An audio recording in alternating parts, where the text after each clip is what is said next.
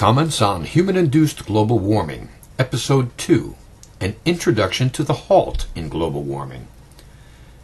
This is the second in a series of videos that examines hypothetical human-induced global warming and claims made by global warming enthusiasts.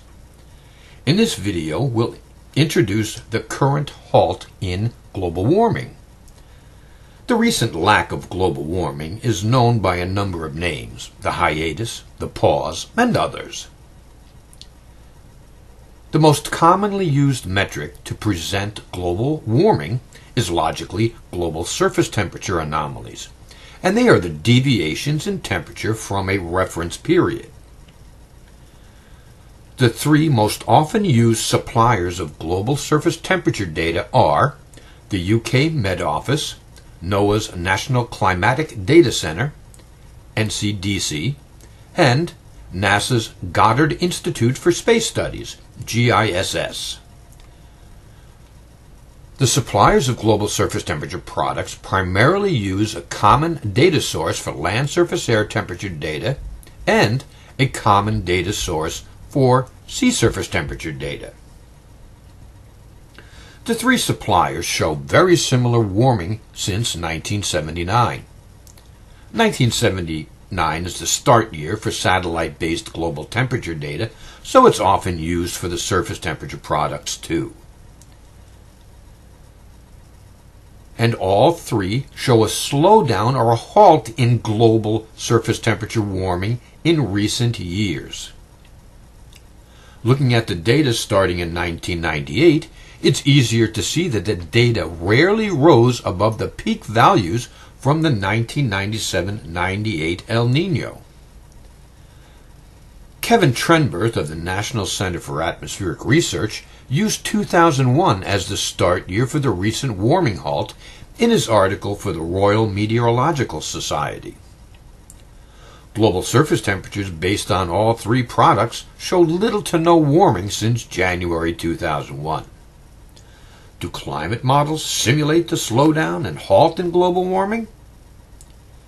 In the following graphs, we're comparing the average of the three global temperature data sets with the average of all of the simulations of global surface temperature using the models prepared for the Intergovernmental Panel on Climate Change's Fifth Assessment Report. The model outputs are stored in the Climate Model Intercomparison Project CMIP-5 archive, and they're available to the public through the KNMI Climate Explorer. The models do a poor job of simulating the warming if we start the data in 1998. The models more than quadruple the observed global warming. And since 2001, the year chosen by Kevin Trenberth for the halt in global warming, the models show continued warming while global surface temperatures have not warmed. There are two recent studies about climate model performance in light of the halt in global warming. The first is von Storch and others, 2013.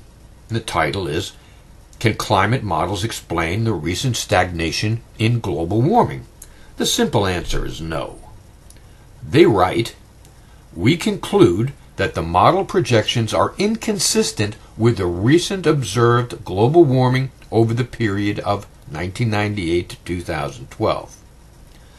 The second study is Fife and others, 2013, and the title of their paper is Overestimated Global Warming Over the Past 20 Years. Fife and others write, "The evidence, therefore, indicates that the current generation of climate models, when run as a group with the CMIP-5 prescribed forcings, do not reproduce the observed global warming over the past 20 years or the slowdown in global warming over the past 15 years. In short, climate models cannot explain the slowdown and stop of global warming. The models simulated that global surface temperatures would continue to warm. If the climate models can't explain the lack of warming, then they definitely can't be used to explain the warming. In future videos, we'll examine what global warming enthusiasts have to say about the halt in global warming. Please feel free to ask questions or comment on this video at my blog. Y'all have a nice day.